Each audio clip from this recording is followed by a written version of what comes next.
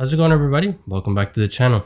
Now this is gonna be a quick one, but in this video we're going to talk about two things. One is how to unpack the maps you get from Quixel Bridge within Unreal. That somebody in the audience let me know. So hey, if you know a better way to do things, by all means please let me know in the comment section down below. I absolutely do not know everything, so I'm always ears, and I always love to hear when people have better ways to do things. So please leave those in the comments below, and if it helps the community, I'll be sure to put it into a video like I'm doing today. The second part is got to do with the question that I've been getting from that displacement video is, does it only work on planar surfaces? We're going to talk about that. So please stay tuned all the way to the end, and let's get started.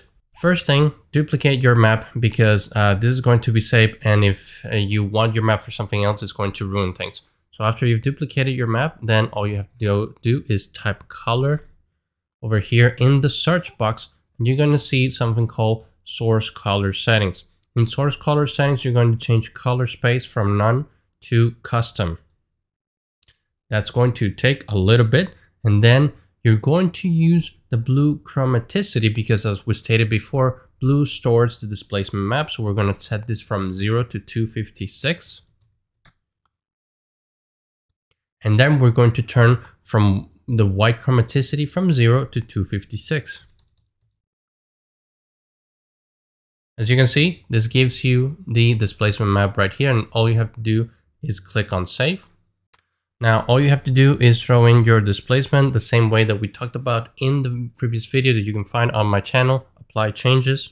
All right, now after we've done this, the other thing that I wanted to show you in this video was the object that I'm using. Now, some people have asked me about using this displacement map in a couple of different ways. I'm going to show you some things about displacement map. So displacement map usually works with the UVs of your objects. That's why the best case scenario always is a planar of or something that's just pointing into one side, like, you know, a floor, a ground, or just a rectangular wall or something like that. But what about if you have a corner like this one? So I have a corner piece. How is this going to function? How are you going to make it function? The issue usually with corners is the seams. The seams are the things that are between two UV panels, and if I open this, you can see that I do have two UVs right here. So this is panel A, or let's call it panel A, and panel B, this one, and they are in between by these four faces that I have here, because I have a rounded corner. I do not recommend doing this with sharp corners. It can be done, but you're going to get some distortion here in the corner. So make sure that you chamfer a little bit. Chamfer means just to get another face in between those corners and add a couple of sides. You can do this in any DCC application of your choice. I did this in Blender, just deleted the walls of a cube and added some faces over here.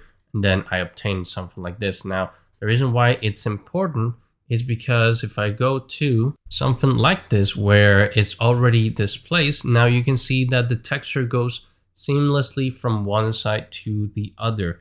If there was a sharp corner here, I will get that weird displacing, you know,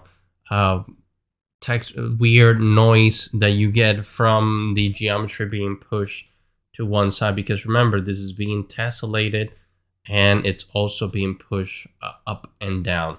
So if you happen to have a sharp corner, that's really going to affect. Also, if you have a seam, so if it's not like this one, because they're both together, if this piece was, let's say, here, you would get something that's that will have a gap in between, because again, it's pushing, but not the texture, it's not all together. So that's why it's important that whenever you're making models, your UVs are all stuck together. And you can always check this out by doing going over here into this tool and give either the 0 or the 1 channel. Your UV should be in there, whether you made it yourself or you purchased this from the asset store, or it's just a simple mega scan that you want to change around. because you can change around mega scans with this displacement tool.